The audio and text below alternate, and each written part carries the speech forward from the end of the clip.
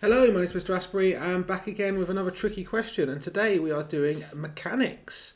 So let's just get straight into it. So we have got a particle, and the particle has velocity v, where v is 3t squared minus 4i plus 2t minus 4j.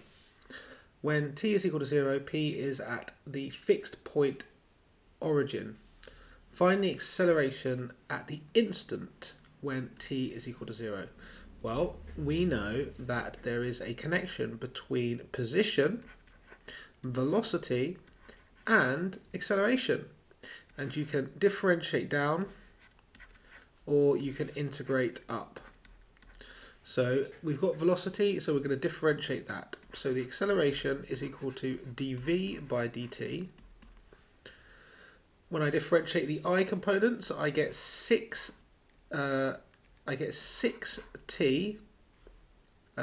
that's it, just 6t, I. And when I differentiate the j components, I just get 2j. Okay, and then I can say when the t equals 0, well, the 6t will be 0, so there'll be no I components, so it will just be 2j. Lovely, that is part A. Not too much problem there. Now part B, I've chosen this question because so many people make a mistake here. It says find the exact speed of p at the instant when p is moving in the direction of the vector 11i plus j for the second time. Okay, so when an object is moving in a particular direction, then its j and I component ratio is the same as the direction vector I and j ratio. So it's not the fact that the I component of the velocity is equal to 11. That's not necessarily true. What is true is that if I do the j's divided by the i's, it will be the same for both my velocity expression and also this direction vector.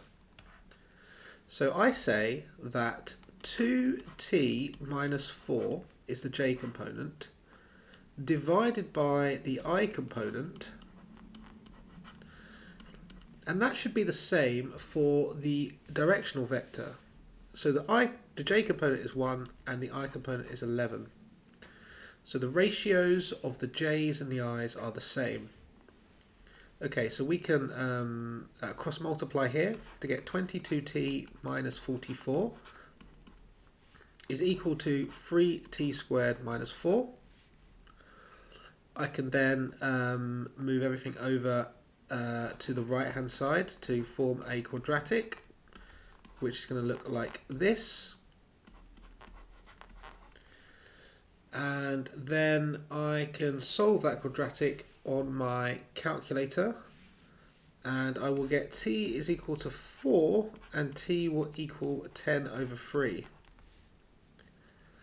Okay, now it does say here that they want it the second time that it is moving in that direction, so that would be t is equal to 4.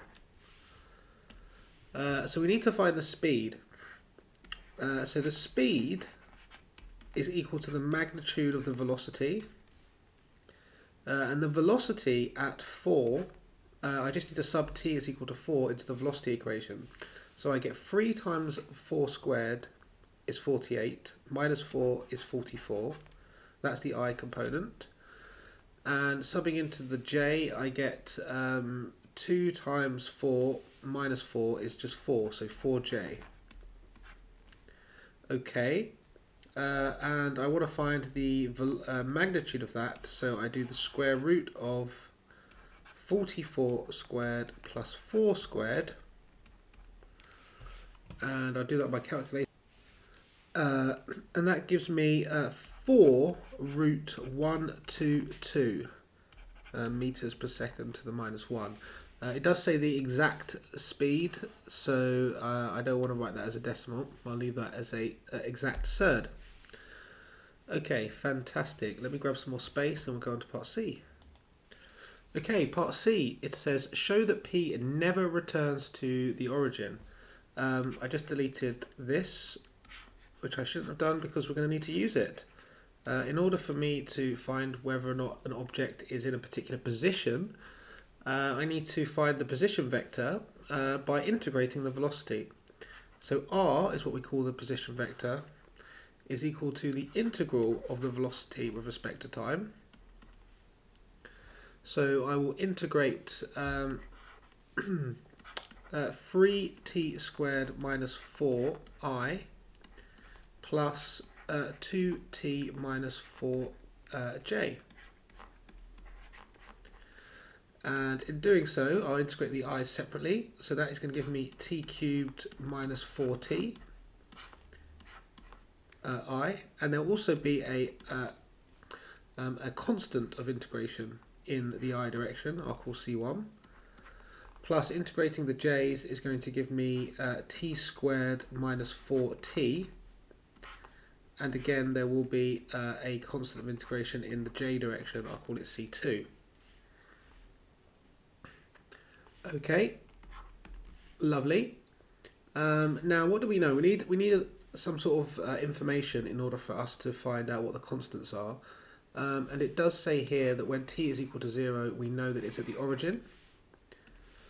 So when t equals 0, we know that we are at the origin. So the position vector is 0i plus 0j.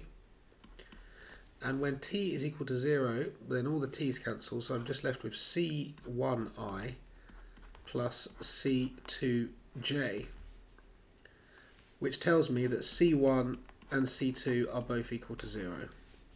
So we start at the origin, there is no constants to add on. Okay, so I now know that my position vector is t cubed minus 4t I plus t squared minus 4tj. Now, will it return to the origin? Well, in order for it to be at the origin, it needs to be simultaneously have an I component of 0 and a j component of 0. Now, can it do this simultaneously? That's really important at the same time. Well, let's solve this equation. I get this, which gives me this by factorization. So I get t is equal to 0, t is equal to 2, and t is equal to minus 2. And what about the j components? When are they equal to 0? Well, I get t minus 4, so I get t is equal to 0 and t is equal to 4. Okay, so we have it here that it will never return to the origin because there is not a time where it is both 0 I position and 0 j position. Well, I hope you enjoyed that. If you do, like and subscribe, and I'll be back tomorrow with another tricky question. And if there's any particular topics you'd like me to do, just hit me up in the comments. Bye for now.